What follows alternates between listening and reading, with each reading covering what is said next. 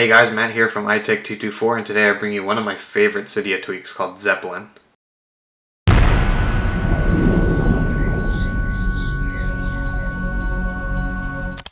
Before we get into this tweak, I want to remind you to please subscribe, like, and comment on this video. Follow me on Twitter at Gonzo3303, add me on Google+, Facebook, all that stuff will be down below in the description box. Let's go ahead and get into the tweak. Zeppelin is available in the Cydia App Store for free, and what it is a way to change your carrier logo, and it gives you a whole bunch of options, and you can also install third-party options to this and get your own custom carrier logo.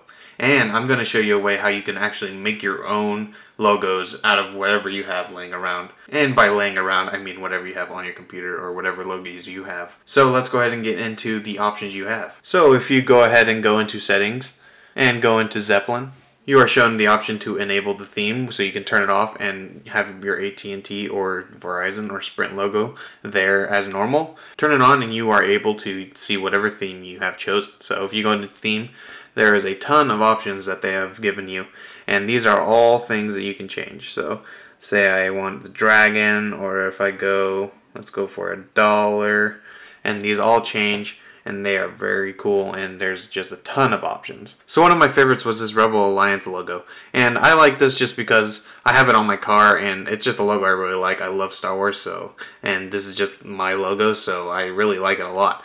Now, one thing that I really didn't like is that if you can see in the corner, it's pretty big, and it really outweighs all the other things that are in the top status bar. So I wanted to make it smaller. So there is a way that you can make your own logos, or what I did is I resized this so that it fits better. So if you see here, I named it Rebel Edit, and if you click that on, now we have a same logo, but it's smaller. So we're going to go ahead and go into the computer. I'm going to show you how you can make your own.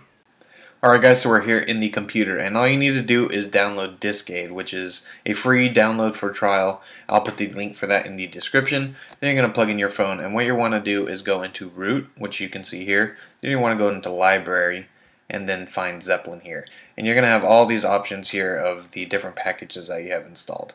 So you're going to want to click on one and find one that has 6. So see this one right here, and it has 6 little options here. What you're going to do is just drag these onto your desktop, and you're going to open these in Photoshop. You're going to open the ones that are just the normal, not the one with the 2x, just the normal ones.